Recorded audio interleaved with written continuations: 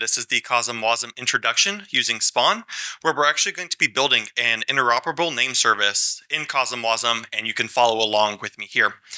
The hardest part of setting up Spawn is actually setting up your just local development environment.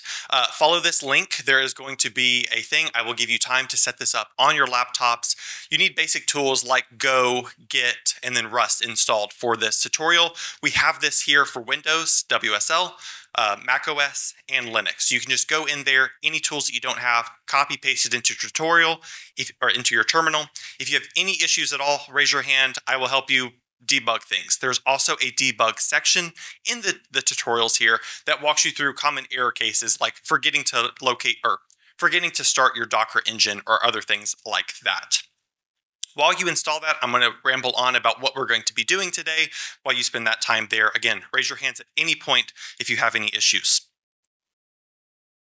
I'm Reese. I'm a developer experience and protocol engineer at Strangelove, and I solve key pain points where engineers face problems building up blockchain applications. A lot of the difficult of setting things up, understanding it, and helping others solve issues is where my core focus is, and that includes building up tooling and building up documentation and tutorials for the Interchain and for users across the ecosystem.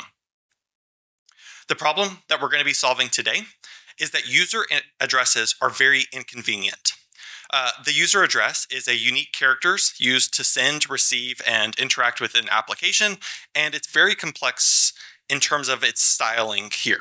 We can see the Ethereum, there's just a lot of random characters and numbers to average users. The same for Bitcoin, and it's also the same here for the Interchain. The Interchain is slightly better because we have these prefixes at the start that specifies where that network is, like Noble or Akash, that we at least have some context here versus just being an arbitrary address. With this, though, we need to make this more readable, and we want this to be done in IBC. We need to, as mentioned, we need a solution to link this address to be human readable. This is where a name service comes into play. A name service is a centralized store of information that users and applications can communicate with some data. A good example of something like this is DNS, where instead of actually typing in one of those IPs, 8.8.8, into your browser, you could just type in like dns.google and it'll redirect you to where that is, but it's human readable to you. We want to do the same thing with a normal user address. The issue with this, though, is that name services are very centralized in this aspect, where if one party has all of the information, who's to say that they won't change something? With this, we need an interoperable solution where we can save it across multiple different parties at the same time. That way you can verify from multiple sources, is this the source of truth? And only the user that owns that address can actually submit that. And we'll be doing that today in CosmWasm. Let's head over into the docs. As mentioned, the installation docs, there's a system setup. You can go through this. It gives you the basics of how to actually install it for Windows. This does require WSL, Mac OS using Brew, and then Linux. For this, you'll also need CosmWasm, so you'll need some Rust things, including the Wasm runtime target. Once you have all of those installed, there is an install spawn from source. What you'll do is you'll git clone this, and this just grabs the latest values, and then you'll make install on this. This will install spawn to your repository. That way you can actually create these new chains. The next feature that we're working on is to actually put all of this in the browser, where you won't have to set up your development environment at all. You'll just go to a website, and in that website, you're just going to be able to specify all of the features that we're about to do, and you don't have to set up anything. It'll be super nice, super convenient. We're not there yet, but as of now, for most developers, this is great. Local Interchain is our testnet environment runner. This testnet runner allows you to run chains locally or up in the cloud in something like Hetzner and launch either public testnets or a mainnet if you decided to through this. It makes it super convenient to launch extremely complex setups like running multiple versions of this chain and then connecting a relayer between that without having to set up all of the hassle of setting up a relayer, setting up these other chains, building across multiple different ports and all of those features. Highliner is our Docker container tool. This is similar to local Interchain, but we do it for building up arbitrary Docker images where you can go to a brand new chain that's never existed before, for example, the one that you've created, and just be able to build up a new network from that for the Docker images. One of the most common problems with setting up your environment is the forgetting of modifying your path. The path is where binaries are stored, and a lot of times you'll install something, it moves to a place that your system is not aware of, and so with this we can test here in the install spawn. We try to really make the developer experience great, where verify that these were installed correctly, and if not, here are some common reasons that they may not be installed based off of your path here. In debugging, we go through multiple different areas of things that may have been found, like, hey, Go is not found. There's reasons why. Typically it's with path.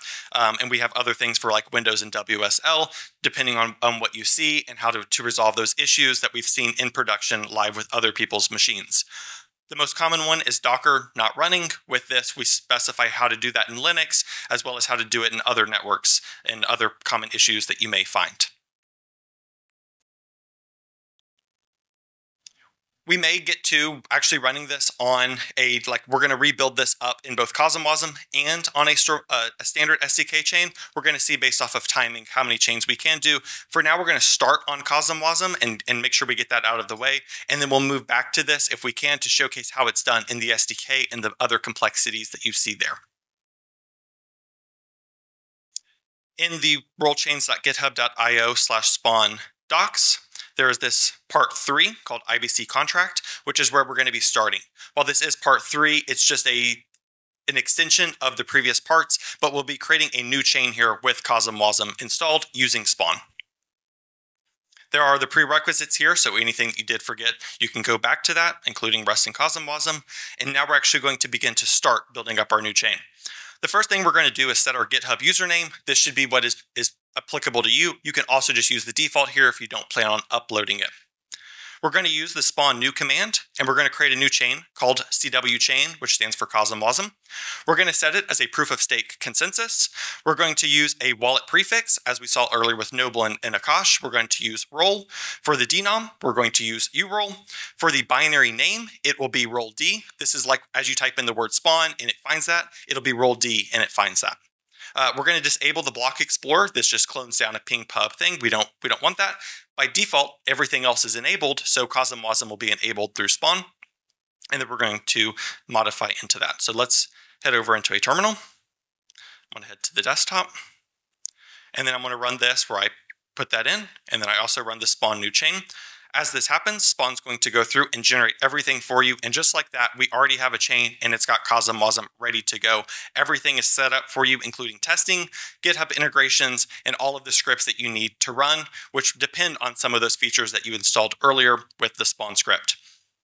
With this, you can also just straight up upload this to GitHub. So we're going to use the GitHub here. We're going to paste this, and I can now just upload that to my GitHub if I decided to. We did skip Git, so we're going to continue. Actually, we're in CW chain.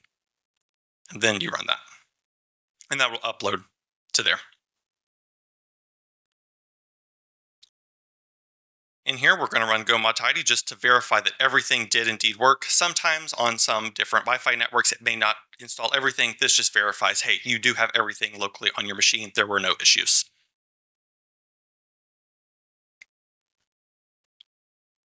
The next step, though, we have a CosmWasm chain. We're not going to do any development on that yet. We're going to start on actually building up the CosmWasm contract. This is going to use the cargo generate command. It's going to reference the CW template repo built by the Confio team, and the point of it is just to give you a baseline of where you want to start. We're going to name it the name service contract. You can name it whatever you would like. We're going to then give the minimal version, and we're going to use an older version of CosmWasm that works with this the Spawn repo. As future versions of Spawn come out, we'll update this to be the latest for you. You're going to copy this into your terminal, and this is then going to generate it within the CW chain area. And just like that, you have that contract. In here, it's going to give you other useful information, like if you're using VS Code to install the Rust Analyzer, or even better, TOML, just to have a better editing experience as you're building up your contracts. We're going to head over into VS Code into this name service contract now. I have done light mode for you, so it is easier to read. This is a standard CosmWasm repository based off of that template, and it's built in Rust, and you're able to see all of the files here, such as the different contracts, the errors, the different messages that you would execute into this, and then also state where we're going to store specific information to this name service. So we can close out of this other terminal and head back into the docs. The first thing we need to do is to update the contract to actually allow for IBC capabilities. You're going to modify these 3 files that are found in the cargo toml and then update them to make sure that we have the capabilities in CosmWasm standard. Yes. I don't know.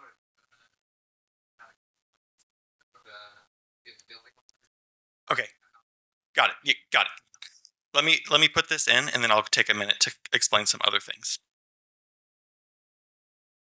What this IBC3 does is it allows for IBC connectivity between different contracts. We're going to use the same contract on multiple different chains. The relayer is then going to connect those between.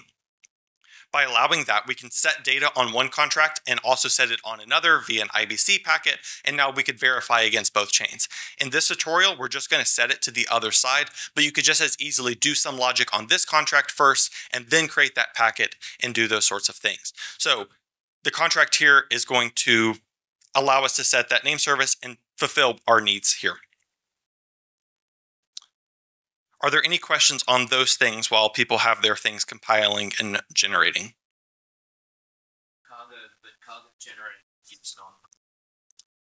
Cargo generate. Let's see if debugging live. Why can I not?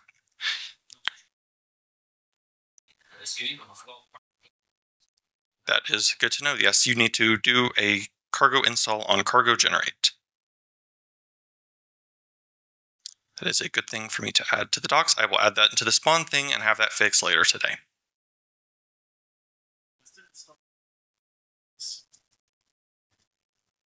Is there? Then was it added here in the README? Yeah, here it is. That's run script. Anyway.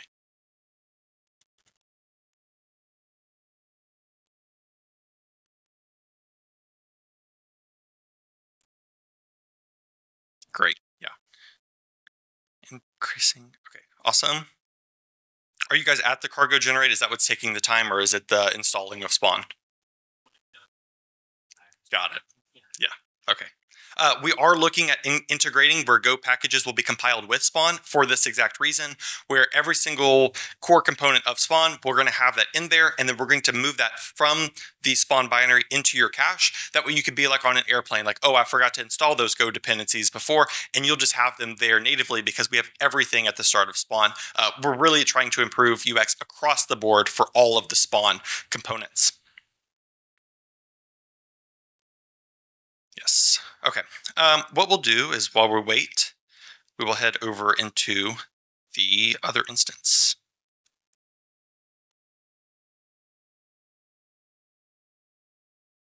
And we'll discuss this application. So one of the things with Spawn, as I mentioned, was that we set up all of these workflows for you with a new chain. Whenever you release an image, we're going to compile a Docker image for you, and then you're going to have that in your GHCR, which allows for other people to just pull those Docker instances.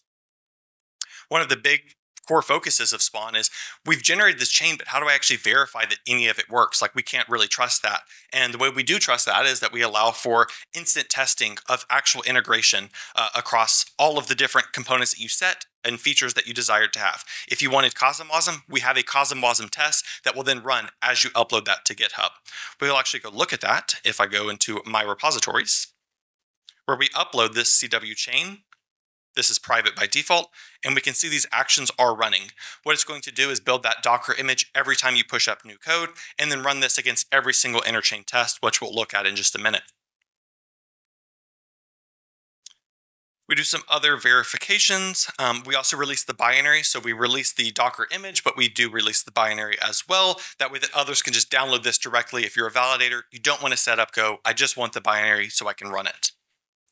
As mentioned earlier as well, the testnet for Hetzner, we have an instance here. It gives some examples of what you need to input, what you need to modify in your repository. That way, as you release new versions of this instance, you'll get an actual server that you can interact with and have a public testnet with in a very quick and painless way that you use the GitHub UI entirely for. Then finally, we just test, does everything in the application compile with the unit test and actually run? With local interchain, we made it as simple as possible, where you just have to write JSON. So we have this CW chain, we have this local chain, 1 is what we're going to call it, and we have all of the Genesis modifications for how we want to make it fast since it's local and it's not a production environment. And then we have some accounts that are pre-filled with information for you, and these accounts allow for you to interact with the network and already have accounts funded to just continue on. That way you don't have to deal with fees. You can override config files if there's specific information you need for some weird edge case. You can specify that. And any features here that you don't need, you can just remove entirely from the config, and it will give you some sane defaults. We connect these multiple chains together. One of the big things is, how do we make it easy to specify that I have one local interchain instance and I want to connect that to another chain? You just have to input this array. You just input what are the chain names. So local chain 1, I want to connect to local chain 2. And on local chain 2, I'll specify the same thing, and it will know to link up those two together because it's the same values. We're going to have one validator run because we don't need multiple. If you're testing determinism, you should run more, but for a testing environment with CosmWasm, we're going to assume that it is deterministic, and you're fine to just run with one. We have some other specified values that we had by default whenever we created the network. We use 2-second blocks. You can make this as fast as you want. For this, it's overkill to do something like that. That just helps the relay or pass data faster. Host port overrides allow for you to specify that you want the Docker container for the main one to go to certain ports on this. If you have multiple nodes, it's going to give you randomized ports, but sometimes it's nice to just always have the same ports for the same network, and you can do that here. That way, as you spin it up, it's ready to go. And then this is empty as we're not using ICS. Local chain 2 is the exact same case. It's just now local chain 2, similar accounts. All of these will be added to our keyring later. That way you have full access. You don't have to copy paste anything here.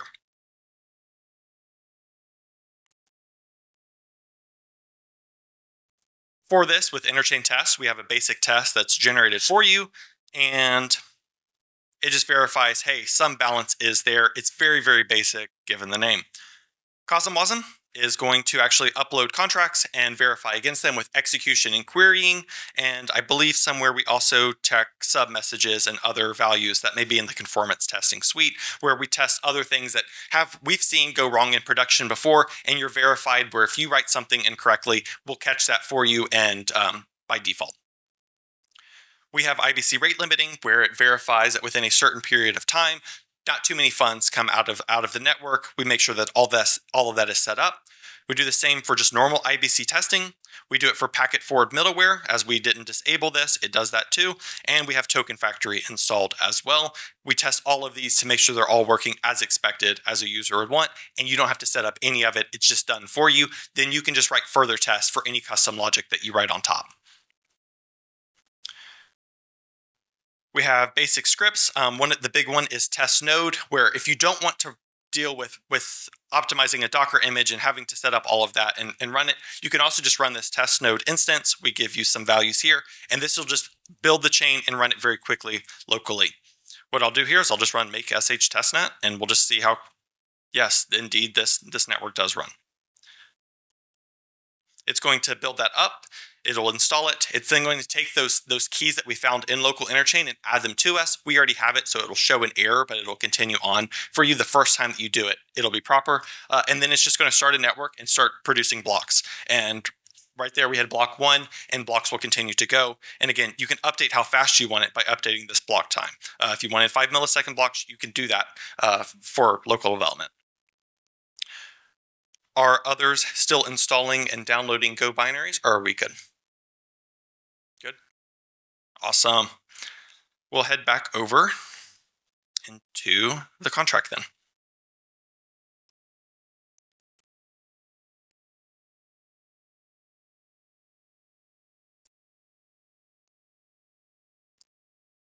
Okay, we now have the chain. We've shown that it's running. We've proved that out. We've now generated this chain using cargo generate, and it's grabbed that template, and then we've opened that up into VS Code. In the VS Code, we're going to modify that cargo toml again to add the IBC support. You modify that here with these lines on 37 to 41. And in this dependency section, we're going to come in here and we're going to run cargo update just to verify that everything is installed. So there are some more installation things that need to be done once that is set up.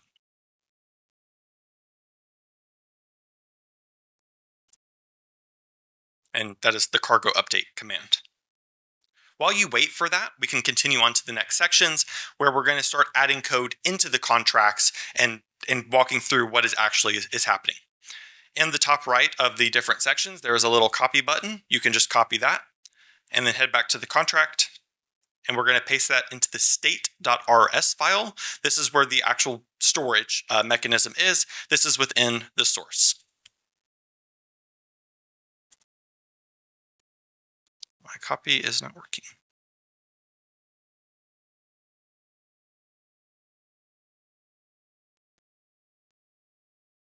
We import two of the core libraries here. We then have this new type called wallet mapping. This is just for us. You could also just use this in the sections where you see wallet mapping. Just imagine it as an alias. We're going to have this new wallet mapping, which is just going to create a blank empty wallet. As we're connecting with IBC, if there's not an IBC channel, we should just create a new empty one and then we'll set users.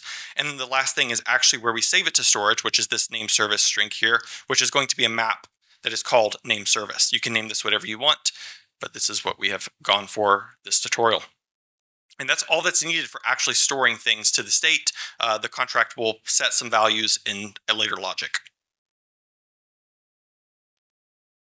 Now that the state is set up, we actually need to interact with it in some way. This means setting a name, being able to retrieve a name from a contract, and then also what we need specifically for IBC.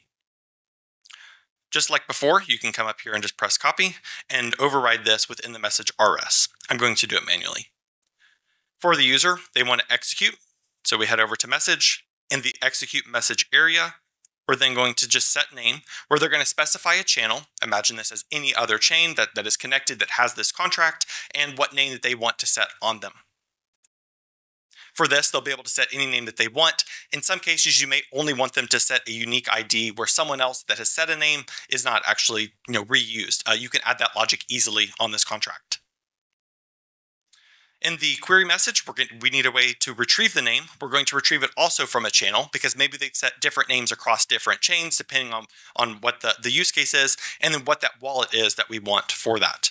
We head over to the query message and we just paste that in. And there's this get name response that it's going to return. We need to also specify this, which is just going to specify what the name is back to the user client. Then we have this IBC execute message, which is a new type that we've generated as an enum. And this is going to be the same as the previous set name, but we're going to send this as a packet across the network to the other network to then decompile, look at it, understand it, and do some logic based off of it. So we call it set name. It has a wallet. It is a name. We'll be able to use it.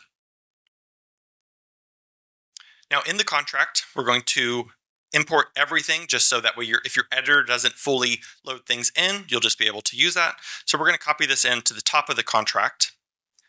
Find where this long comment is. We can remove everything above that.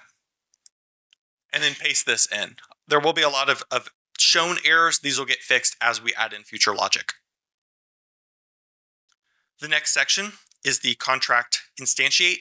As we've uploaded a store code, which we'll see in just a minute, the instantiate is going to just run. We don't need to set any custom values. If we did, where maybe a user only wants a person to have one name that they can set, you could write some state logic here to verify that. For this, we just don't want it to panic, so we're going to submit an OK response, which is just going to say that we ran the instantiate method. You could also just do a blank response, but for this, just as a nice debugging tip to add some extra attributes there.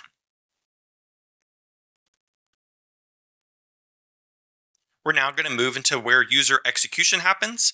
And these lines that are highlighted, we need to go this in the execute method.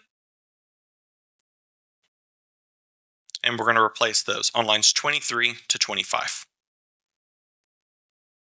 They're not used yet, and we're going to go through what all of this is. This is a match message, and it's going to find messages that input it, and it's going to sort it and find where that logic should be. Think of it as like a smart router for some function call, and we only have one, which is the execute set name. We're going to replace the unimplemented method with that and save it. Now there's a lot going on here.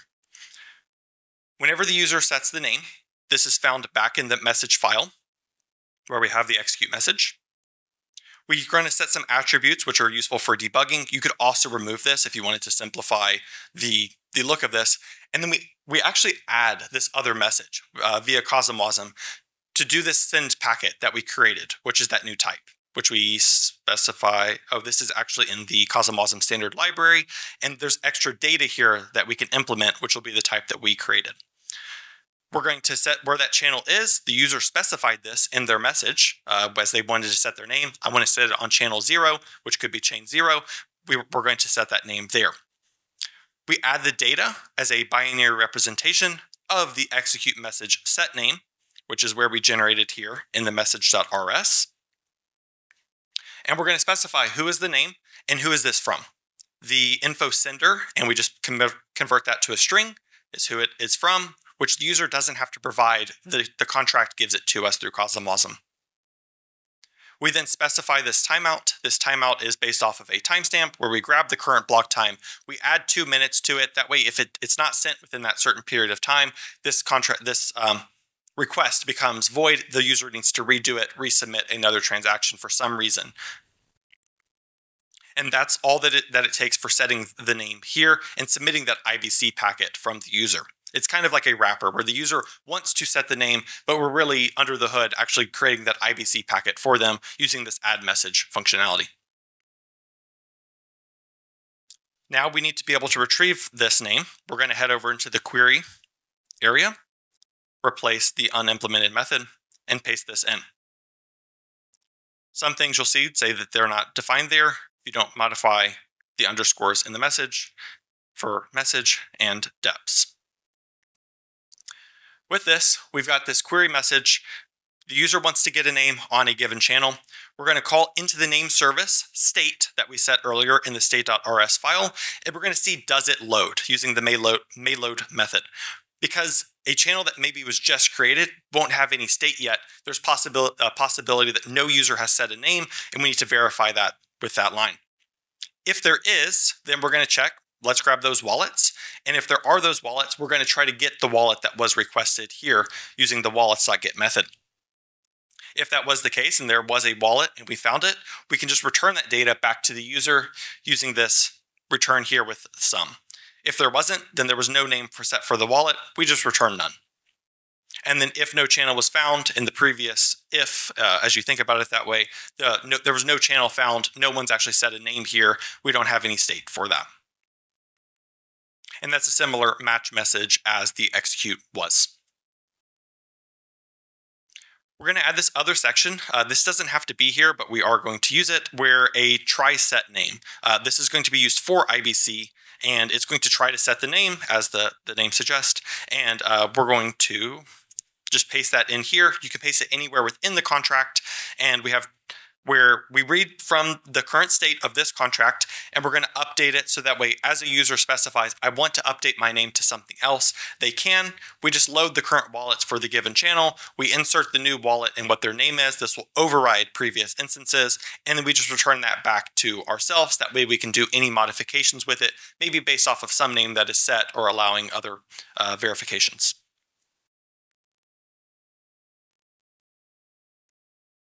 We're now going to create a new file. This is called the ACK file. This is for acknowledgements, and this just has some boilerplate that we need for IBC to function properly. So using the touch command or just creating it, you can create it within the source directory. Open up my terminal here. I will paste that in, and we now have this ACK file. It's currently empty, and you're just going to copy paste in the information that is found here. You don't really have to know what this is, just for now know that we need to use it. You can look more into it based off of the link that is found. You will notice that this file, it is very grayed out, and it's because Rust actually doesn't have reference to be able to use this within the library. We're going to head back over here, and in the lib.rs file, we need to add the module for this and make sure that it's public so we can access it. So you'll head over into your lib.rs file, and anywhere within here, paste in that you want to add the public mod ACK. And our ACK file is now not as grayed out, and we can see it properly. We have a successful one, which just returns a 1 in binary, and then if it is a fail, it will return that error back to the user so the contract can properly handle it.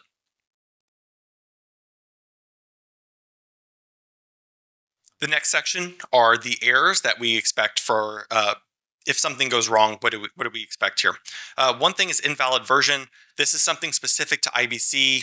You don't need to think too much about this, but in different ways, you can have logic where only one like if one packet has to go first, the other packet has to follow that up. If this one gets stuck for some reason, no other packets can go.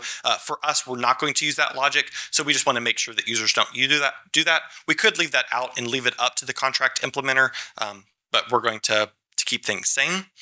And then order channels, just to make sure that we only use the unordered channels here. We also have this other type called never, and this is just so we never return back an error. It's just a nice to have for the verification and the IBC logic that we'll be writing later. You head over into the errors file, and we'll paste that within the contract error enum, and then we're going to do the same for never.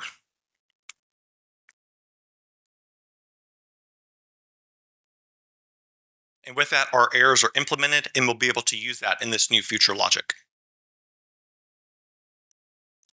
We now need to create another file. This is the ibc.rs file. And this is where we're going to store all of the IBC specific logic. Open back up the terminal, and we're going to touch that file. Again, the IBC file is going to be grayed out because it's not used. So we're going to, just like the ACK, we're going to use IBC. And now this file is going to be able to be used by the contract. This is a fresh file. There's going to be a lot of code that is about to be shown. I'll quickly run through most of it. A lot of it, though, is boilerplate. Ideally, in the future, we have a template that just has this for you, and we would just have to write a couple of lines. So this will get even easier than it is now. We're going to copy paste all of this text here. This is going to import these statements. By default, we wouldn't have to, but I wanted to make sure that people's editors don't have to think too much. We're going to specify an IBC version. This is the specific protocol that we are going to design. We're calling this name service 1, so we shortened it just to NS1. And any contract that wants to talk with this contract needs to have this as an identifier. That way that we know that they're speaking the same language together. We have a nice validate order and version. This is probably overkill for what this tutorial is doing, but we want to verify some of these things, like making sure that it is an unordered channel, that these versions do match up, and that the counterparty version does match as expected. It is also, we could just remove this entirely and just always assume that there is good intent, but we want to make sure that people that are following this know that you should check for these values, especially in a production-based network. So we're going to copy all of this, including the macro, and paste that into the IBC file.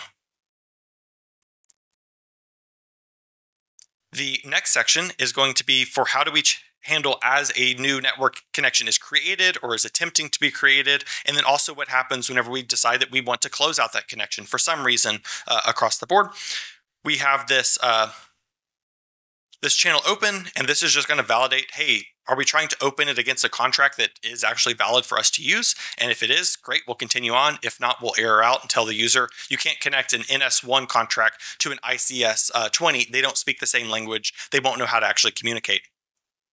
The channel close is just if a channel is closed for some reason, we will grab what that channel was. We're going to then remove that from the name service storage to save space because we no longer need it.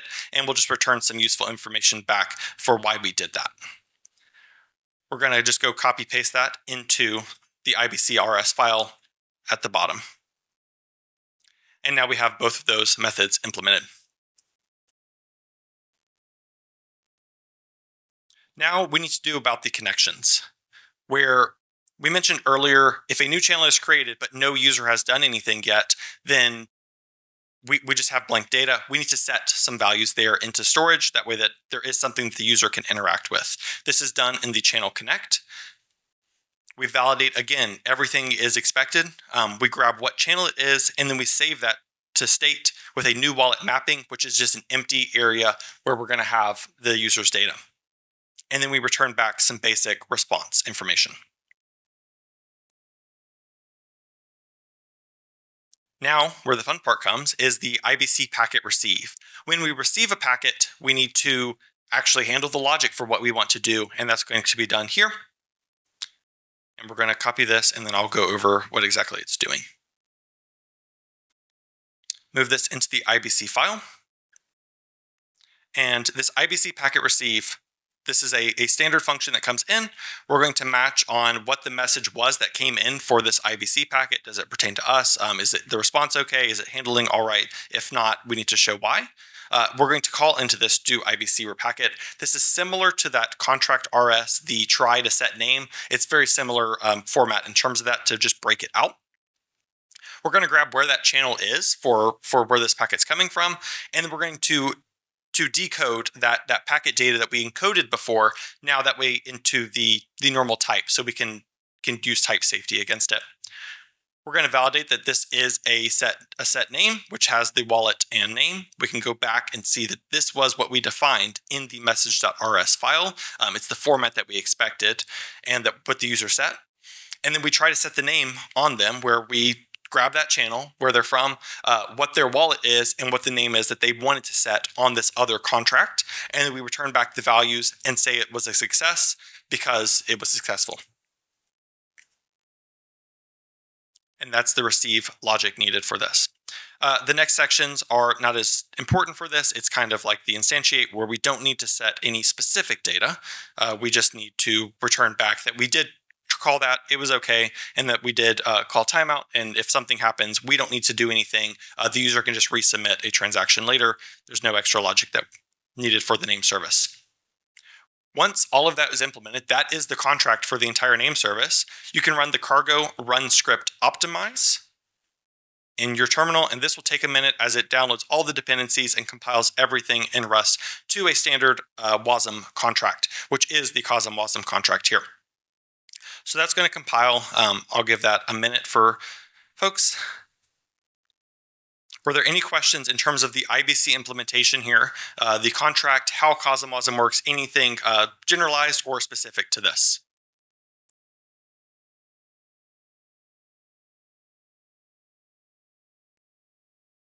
No, awesome. Once that optimizes, it's going to take all of that code, it's going to optimize it into a very small WASM format, and then it's going to give you this file that's going to be found in the artifacts in this name service contract. It also gives you a checksum so you can verify that this is indeed that contract, and you can give that to others so they can also prove that out, that this source code is really that contract. And this is great for, say, permissioned networks like the Cosmos Hub. That way, as you upload it, everyone can verify that that source code is exactly what has been running, and they can see that on their own machine. So we have the contract now, we have the chain, and the next step is to actually begin to start up this chain with itself. Well, actually, we only need to start one.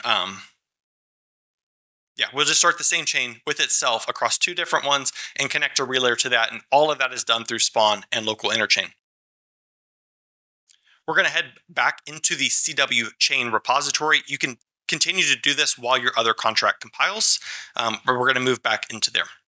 So I'm going to open this up and open that in code. We're back into that CW chain that we were running before. If you didn't already, make sure you have Highliner at this point. You should have installed this earlier. Sometimes people forget, so I added a note here. Make sure you have Highliner installed. If you don't run this command, the setup testnet will fail. That Highliner is not found. It will then automatically install it, and the next time you run setup testnet, it will then do it again. We'll work on increasing that developer experience there. Setup testnet, we'll go over as I run this. To increase the throughput, we build the binary for your local machine. We then build the Docker image also at the same time, and then we're going to add those keys back to you as the user in your keyring, so you can interact with it as if it wasn't a testnet, as if it was your own like public network. This is going to go, and I'll run through that in the make file. This verifies that, hey, local interchain is installed. We install that binary as mentioned. We run local image, which uses Highliner to build that up. We set the testnet configs where we specify that the client chain ID is chain 1. We're going to use the test keyring. We don't want any passwords. We just want it to work kind of like an in-memory database. This is saved to the state, so through reboots, you will still have that.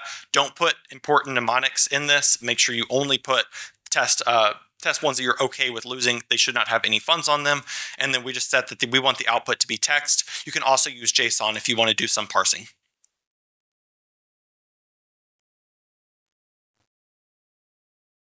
The Docker image does take a minute, so I'm going to continue to let that sit. Other things with Spawn is that we automatically have chain registry integrations. So once you have a network, imagine like you've spent a bunch of time working on contracts, you're ready to launch this network because you want to make it to public. All of this can just be copy pasted over into the chain registry, and then you get support for wallets, other explorers like ping.pub, and all of that information is given to you at the start of this. If you use something like Forge for ICS networks, which was a previous tutorial from yesterday that we did with Informal, this gives it to you as well. That way you can launch a permissionless network using ICS. It's just all right there. You don't have to know the format. You just fill in the blanks and we handle the hard part for you.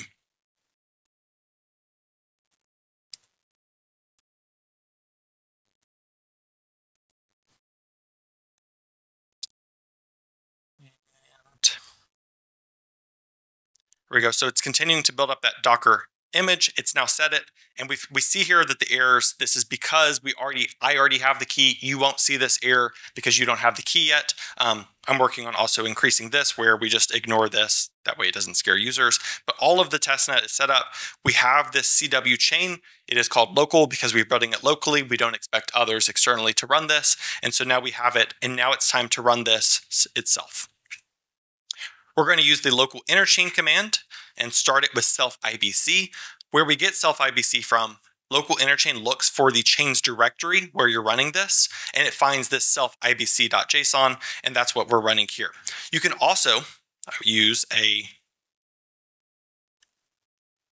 if you look here, you can see other gist where you can actually upload this remotely. That way others on your team can have the same configuration as you, and you can share this through either Pastebin or gist or through a GitHub raw link. And this is just the standard same JSON. And if you ran this locally, you don't need any configs. You just need local interchain installed. And you have this now very complex config that you didn't have to copy paste and get out of date with maybe your upstream GitHub repo. We're going to start running the self IBC using the start self IBC command. And you can specify other things like where do you want the public API port to be? Where do you want the host to be? Maybe you only want it localhost, maybe you want it public. And this is running local interchain test under the hood. And it's going through everything of setting up a network. We're starting all of the accounts. We're starting the validators. We're creating new validators. We're going through the Gen TXs. So we're doing all of these complex topics, and to you're just starting a chain, and we abstract all of that away from you.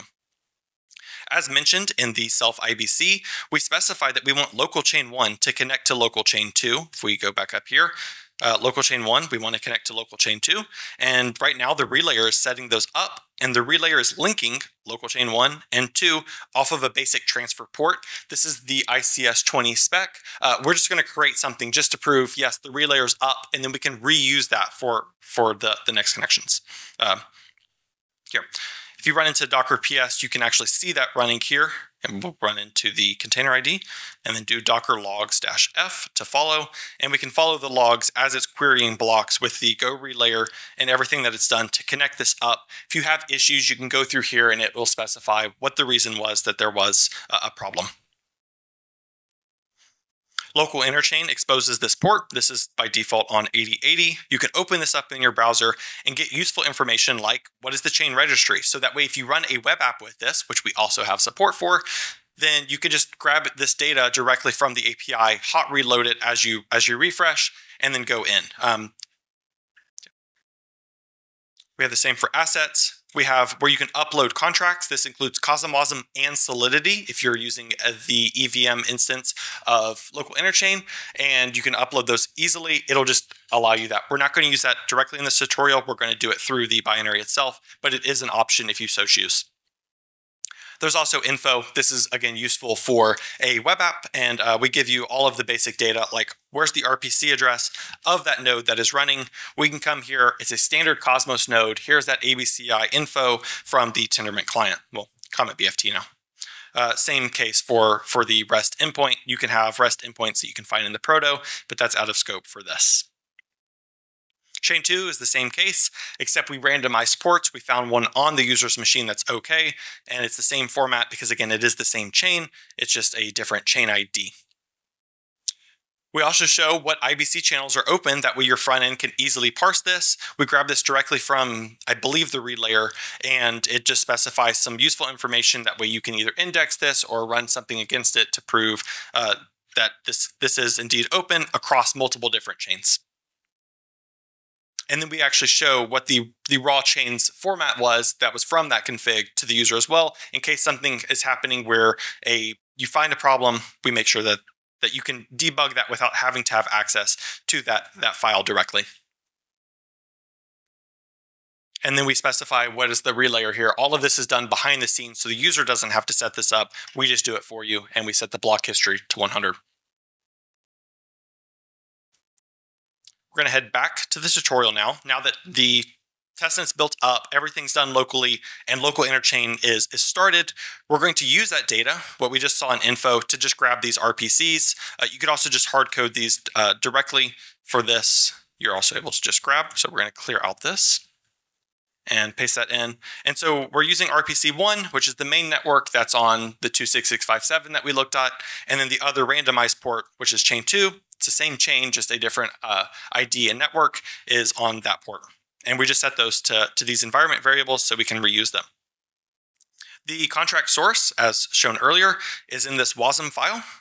So we're going to specify that, and we're going to upload that using the WASM store command to both chain ID 1, so RPC1, and the other chain, which is chain ID 2. We need to upload it to both. That way we can talk to them together. And then there's other helper commands there that you can verify once it's uploaded. So we're going to paste this in. Now it's uploaded to both. You can query these to verify it, or we can just query against the WASM list code directly. And we see that I've created a data hash, which is the contract, and it is ID 1. And that's the case on both chains. It'll be the same value in both instances. We now need to instantiate a new contract on both sides. So we have the source code, but we need an instance of it that we can actually interact with. We're going to use the instantiate. There's no data that we need to pass in. We don't need to set an admin. We're going to name it NS1. You could also put any name for this label, and we're going to run that on both for chain 1 and chain 2. Copy that and paste that in. And now it's up on both of the networks. We're going to verify that there is a contract actually up there on just chain 1. Let's grab that. We're just going to list the contracts by this creator, which is what the default account is. And we used account 0, which is found in that self IBC file. And there is that contract. And we're going to now set that to an environment variable because we have it and we just want to make our lives easier. So use this name service contract, and we're going to set it to that value. Now that we have both of the contracts set up, the next step is to get the relayer connected. We're going to use the relayer connect here, and we're going to download this bash helper. There's also a way to do this in local interchain. Other ones showcase that. For this, we use this bash script. You can use either one. I believe we may use it later in this as well. So you just download this. This source is available in the Interchain test local source repository. We save it to a file, and then we're going to source it, which allows us to access those functions. It's a very small file. If we go open it up, and it's just these bash functions for, hey, I want to make a request, I want to query, I want to do a binary execute, and under the hood, it just does post request, as you can see here, via curl into the instance. We are going to run the ICT relayer exec against this API using local chain 1. And then it's going to call the relayer to link local chain 1 and chain 2, which we found in the self-ibc.json, with a port from one contract. It needs to be the WASM, and then what is that WASM contract? The destination is going to be the same. We want it unordered, and we want it on this version. We're going to take that and run that in the terminal, and this will hang. This will take a minute as the relayer links. I'll go look at an instance of this so you can watch it live. It's linking these together. We will connect this. So the relayer is actively running behind the scenes, abstracting it from you and connecting this on both sides and doing the handshakes, verifying the data, passing it, ensuring everything is okay, that the contract logic is good, who is paying fees, what is happening, updating it, all of that's happening here. And the user doesn't have to know about it unless you decide to go in and check for it. With that, the context canceled, so it's been done. If we run back Docker PS, we just have the normal relayer start, which has been running, which is going to pass these packets for us. We can also just hard flush. Let's verify that the channels are actually indeed opened after we created that. So we, in the role D command, which is what the chain name is, we're going to query the IBC module. We're going to check the channel, and we're going to check for what channels are available. By default, channel 0 was already created for us as we spun up local interchain.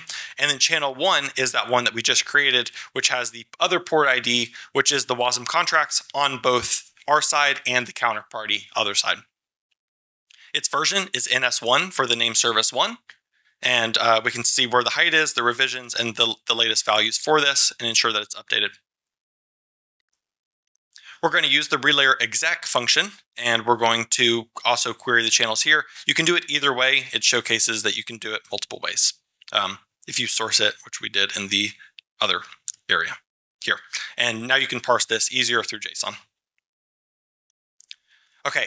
We have everything set up, the relayer set up, the chains are both set up. Now we can actually run a set name function and have that be done via IBC.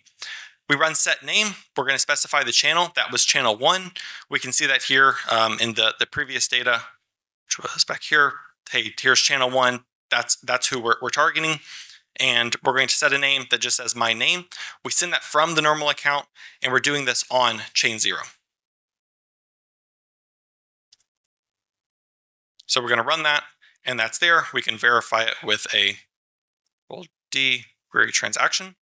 And you can see the data that is sent through and make sure that everything looks good. There's no errors here. We're good. So that packet was generated, and now it's being sent off by the relayer and being relayed.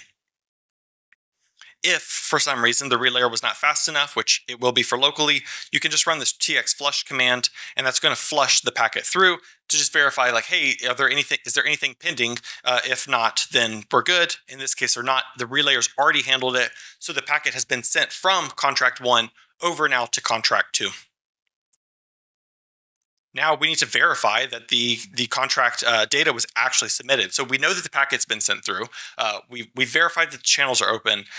Was the name actually set? We can do that by querying using the wasm state smart query command.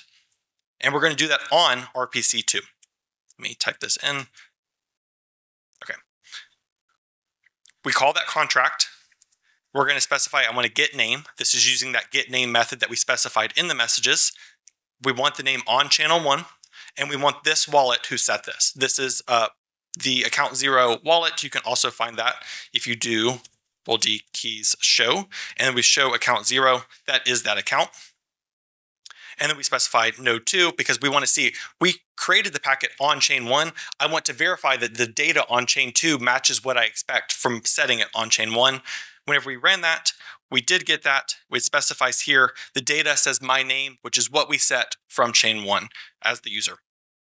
We can also verify all of the state if you would like. You can look at the real deep implementations from the state. This gives you that raw base 64, which you could then go into somewhere like base 64 decode.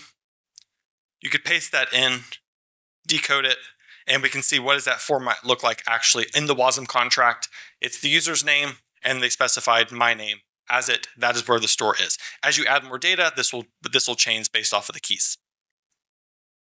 So in summary, what have we done? We launched a new CosmWasm contract. We set up a new chain. We connected these via IBC. We then implemented the IBC in the contract, and we connected everything together. We sent packets, we queried data, we verified it, all in the span of less than, actually right on an hour.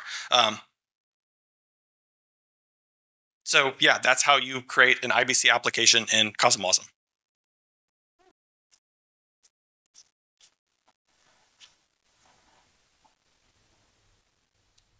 And we'll head here. If you want to know more, you can check us out at Strangelove, also at Strangelove Labs on Twitter. The Spawn tool is found here, and a reminder that HackMost 2024 is coming up this weekend. Spawn is a great resource to be using if you want to build up a new chain and work on contracts and things like that. We have other tutorials within the Spawn documentation here, where there's other things like building a normal name service, building this name service, building the name service module is IBC. There's application demos for like normal IBC transfers, doing CosmWasm NFTs, how to interact with Token Factory, CosmWasm validator reviews, which is actually submitting data from a CosmWasm or from an SDK chain and passing that over into a CosmWasm contract. There have been lots that want to get some state and verify that on the CosmWasm side. Now you'll be able to do that. And then there's also a new learn section that is starting, which gives things like, I need to select a consensus, like what is proof of stake? Why would I want proof of stake? Or why would I want interchain security? And this goes through all of those things. We'll be working a lot on the developer experience here and solving those sorts of issues. And I'll pull back up this.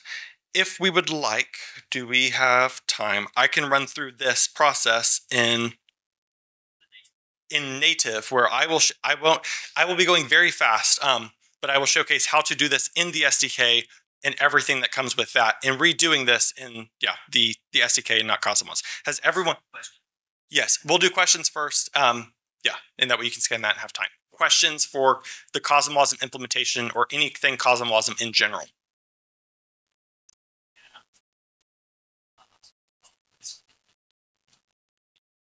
I think that until now we have been looking at how we are supposed to act when everything is good, but I'm just curious how we should act when it comes to when we don't have a IBC acknowledgement, when we have a error, like something failed on the remote chain. And I'm just curious, how are we supposed to debug this? The errors should be relatively straightforward in terms of, hey, your chain, like chain 2 is not started, for example, something like that. Other things, it'll say like, it'll return back like name service not able to access or something like that. Like you forgot to set the values. It should be fairly straightforward in terms of something is wrong on the contract level. The likelihood that it's something wrong like during the IBC packet send is very rare in this local development scenario. You'll normally run that in production as other people are running networks and things. Locally though, a majority of it should be, again, fairly straightforward. For if there's an issue, it'll tell you in the logs directly. It'll panic in some way. You'll see it. You'll kind of get an idea of, oh, that does make sense if you have some understanding of Rust. It should be relatively simple to. I assume I should take a look at the relayer logs or what? The relayer logs will specify. If we head back over to within here, it'll show errors as well. If something does go wrong, you'll see it within local interchain. If you look into Docker PS and we do a Docker logs dash, it's not def dash f it. That basic choice. The relayer will also specify things if things go wrong. By default, it's just a bunch of query spam usually. Like you can see things like, hey, context canceled. Like you would see an error in here that some issue happened. It'll specify what that issue was, and then you can debug it further from there on your side. I think it's actually a good use case why you should always have your own relayers for your project, because it will always be available for you to look at the errors that you could get Yes, yeah. And we're working on that with Spawn, where we want to have a front end. Well, we're going to have a full front end for Spawn. Part of that is going to be running your own relayers, where you can just launch a testnet through us. We'll connect it over to Osmosis or to Cosmos Hub, and then that way you can just have your relayer instance, and you can verify that data yourself, and you don't actually have to run the relayer. Like, you don't have to run this process or a Docker instance. You can just say start relayer to Osmosis, and we're going to handle all that for you. So the infrastructure is getting there, where it'll be super simple to do, super simple to debug, and we'll write more tutorials on different edge cases that are kind of common to resolve issues that may come up. Well, I mean, just sometimes it's hard to find the appropriate transaction on the relayer history, transaction history, and yeah, just I think you should be you should you should always try. You should spend a lot of time to look up the transaction, the right transaction that caused the error. Okay, thank you. Yeah. Any other questions in the back?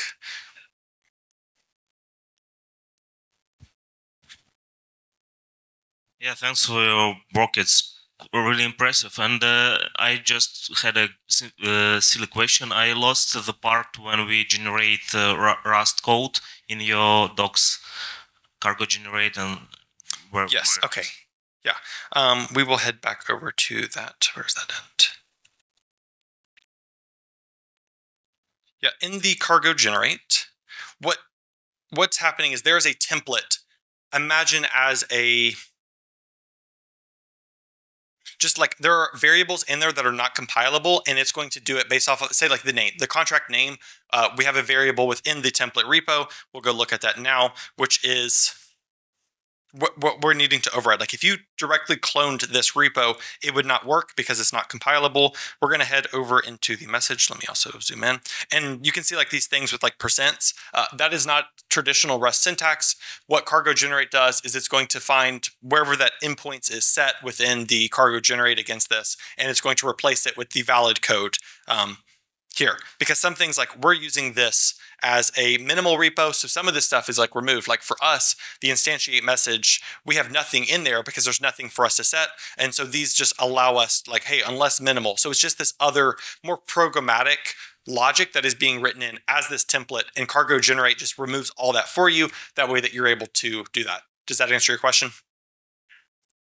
Yeah. So it gives you a good repo starting point. Any others? Once, twice. Okay, very quickly, I'm going to run this through this, but using the standard name service example.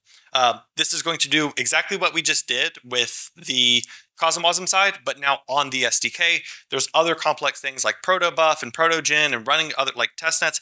We're just going to go through it really quickly just so you can see how this works. We go through. We also have a video walkthrough that me and Ollie did, and it goes through all of this. So if you want to read through the tutorial or you want to watch it again, you can always watch it here on the Interchain YouTube channel.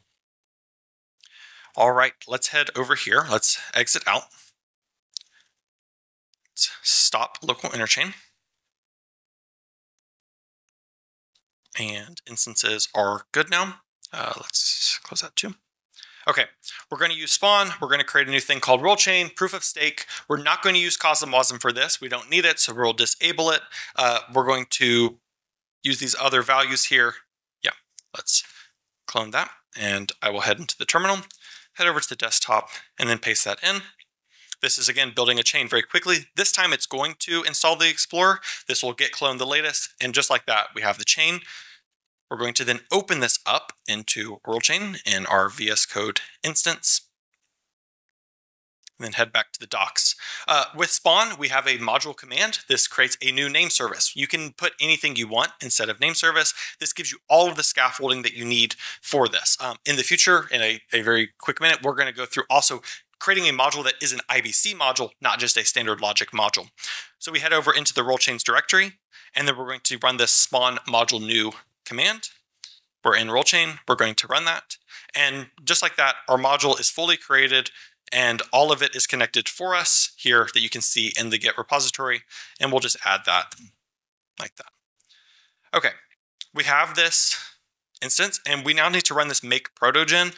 This is just going to take these proto files as you develop modules. It's kind of like the scaffolding or schema for creating how the interaction is, how the state should be formatted as, and that's done here in the transactions. For transactions, by default, we give you, hey, update parameters, and there's just like very basic parameters.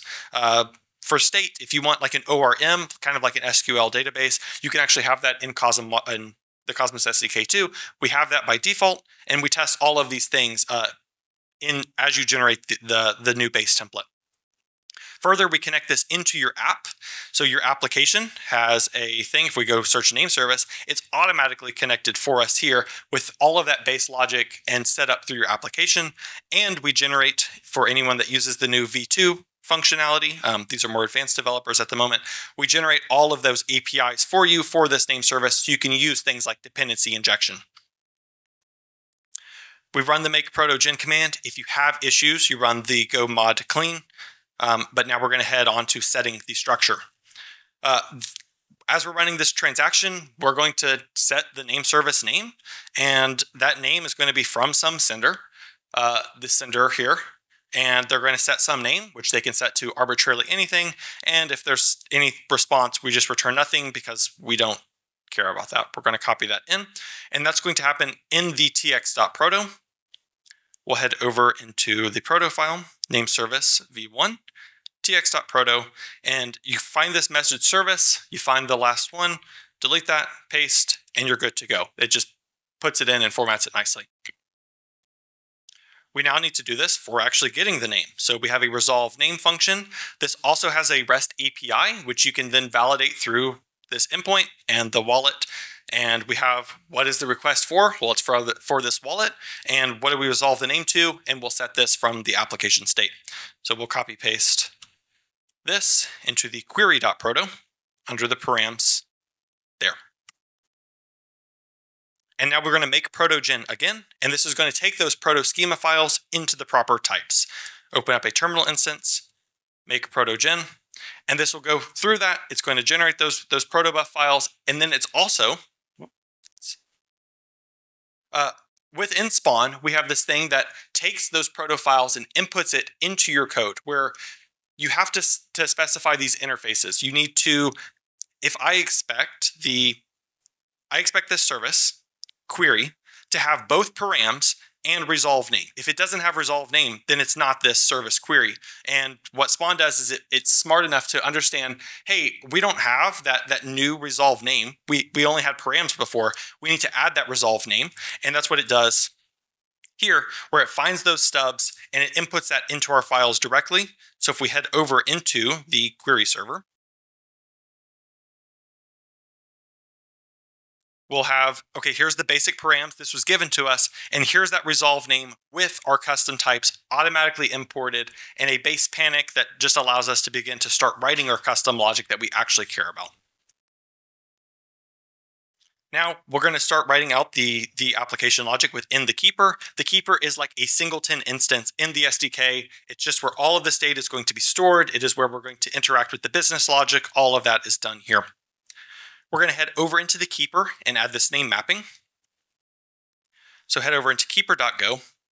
And in this keeper struct, which is a structure that's going to hold it, we can just paste anywhere.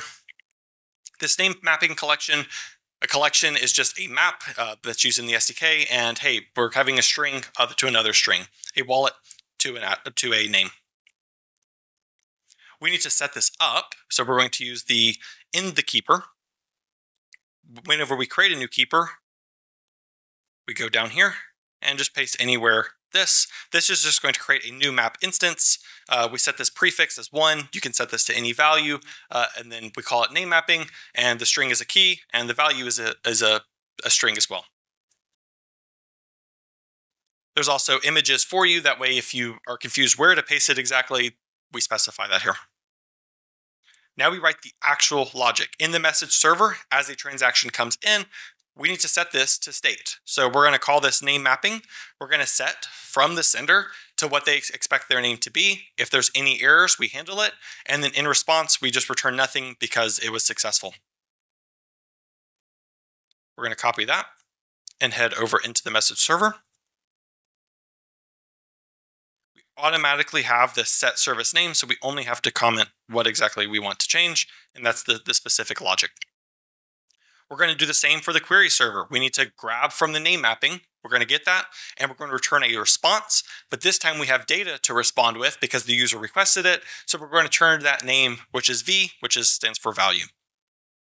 We're going to head over to resolve name in the query server,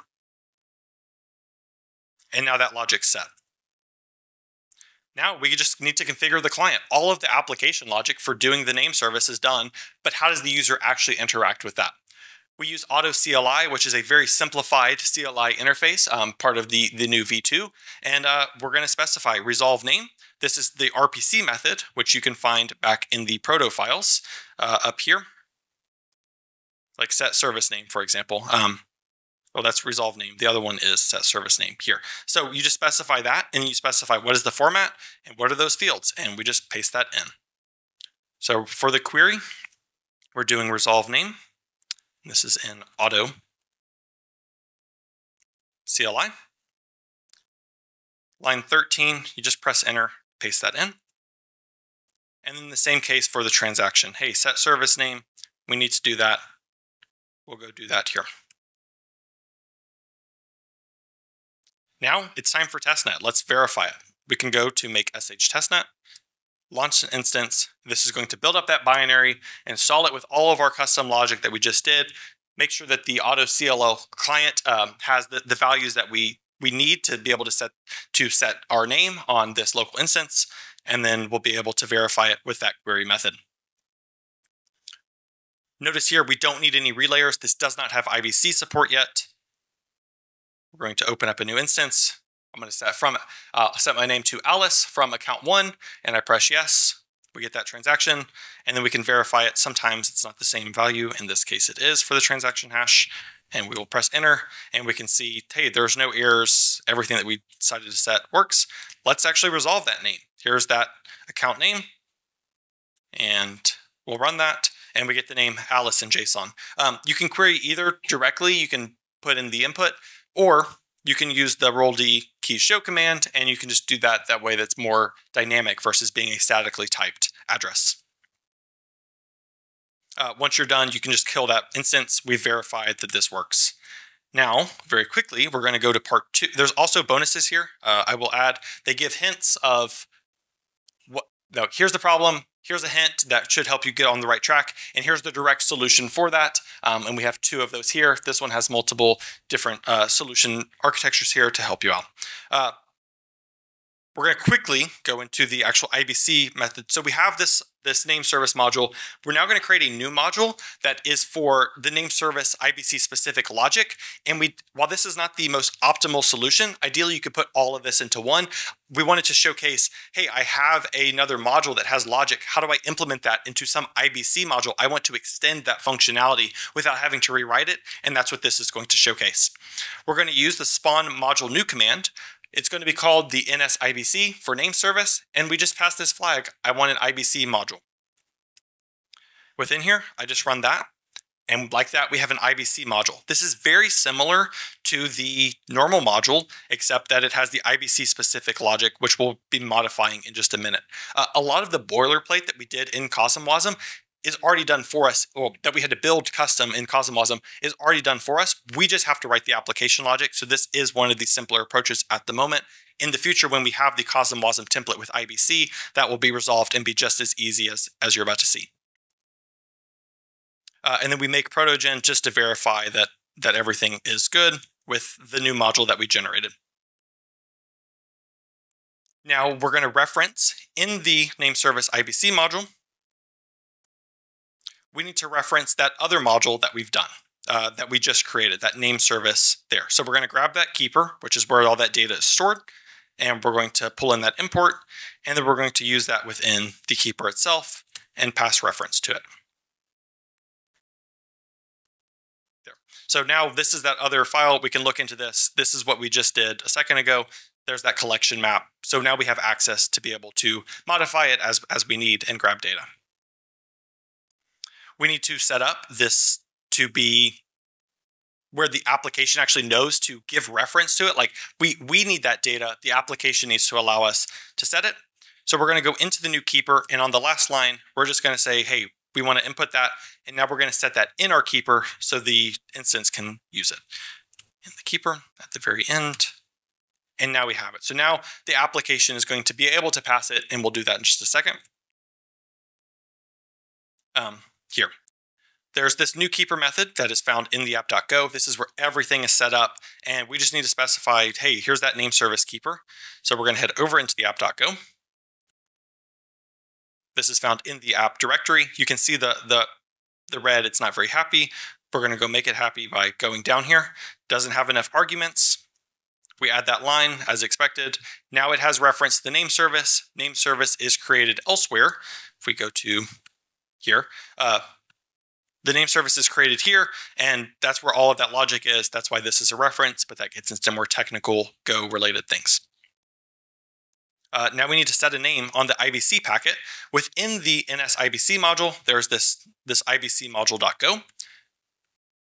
Within the IBC module.go, we have this handle on receive logic. Everything else for the IBC packets by default is set up for you that we went through CosmWasm. All we have to implement is how do we want to handle a packet that comes in?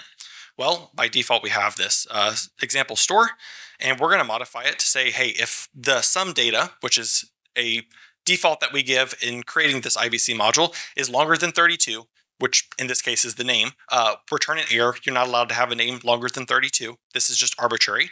And then if that is not the case, then we're going to grab the name mapping from that other module, and we're going to set the data on it directly.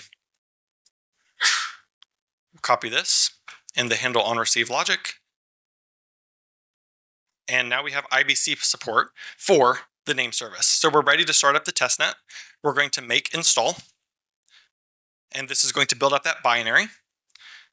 And then we're also going to run the make setup testnet. This is going to allow us the ability to do this through local interchain. Does it make sense?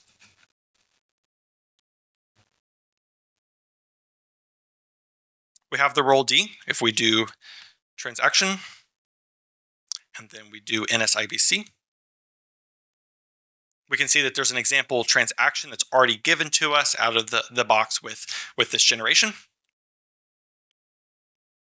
And we can also verify that, hey, does it have queries? We can do that through the name service, which is the previous tutorial. And yes, we can resolve a name from this. So we're going to set this from chain 1. We're then going to have that packet be sent over to chain 2. And we can verify on chain 2, after it's been relayed, that the name was set through the Cosmos SDK and IBC.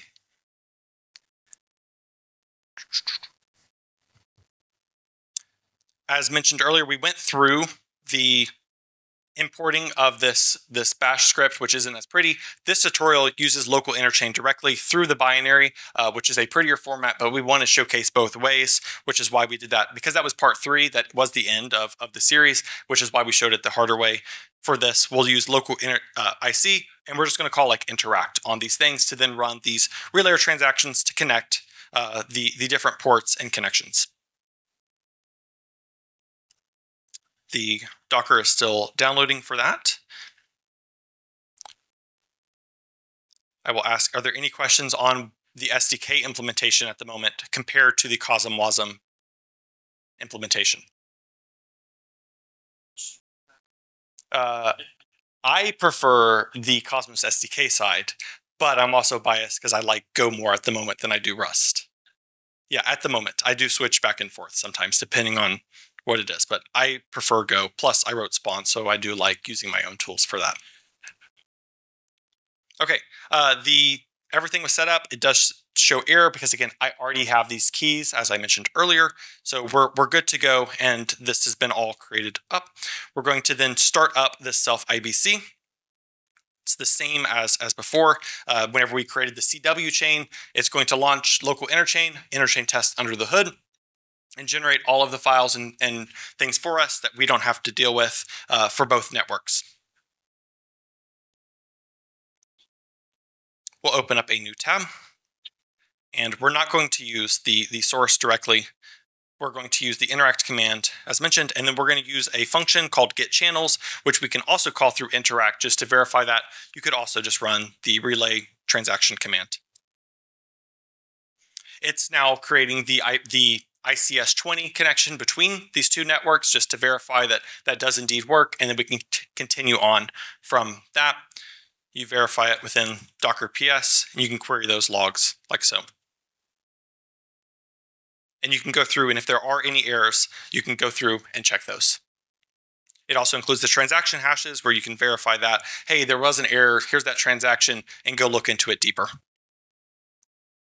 The API is now running. It's the same one as before. It has all the info. We have two chains, the one on the default port,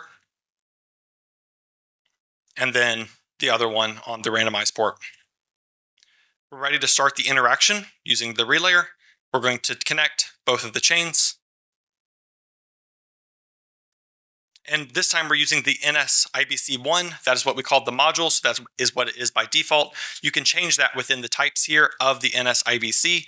There is a keys.go. If you change this NSIBC to something else, or you directly modified this version, you would change that because that is what we called it. We're just calling it based off of the module name. You do have to be careful about not calling your module something like IBC. Say you can't call it like IBCNS because the SDK is going to think there may be a namespace conflict, and so it is picky about that, which is why we named it this versus something like just IBC namespace. And it will tell you like, hey, you should like rename this to something else. Okay, the relayer has now been connected between both of these. Let's verify that by getting the channels. We have multiple channels. There is a channel 0, and then there's also now this channel 1, which we would not have had before, and that is NSIBC. Now let's run a transaction on that module. We're using the example transaction. We're going to run this on channel 1, and we're going to set test name on the chain 1. This. Yeah, I'm almost done. Yeah, I'll be fast. We ran that. It generated that packet. We can then query that packet. Or we can just interact on chain 2 and query that we want to use the name service. We want to resolve that other name there. And we can verify that, hey, was that packet sent? And indeed it was. So we set it on chain 1. It was already passed over by the relayer behind the scenes without any interaction from us. We verified then on the second chain, yes, there was test name. And with this, we built out a name service module. We then extended it with the IBC module that we generated. We set up everything with local interchain the same way as we did for CosmWasm. It's just a different implementation aspect. And so that is how you also do it in the SDK as compared to CosmWasm. Thank you.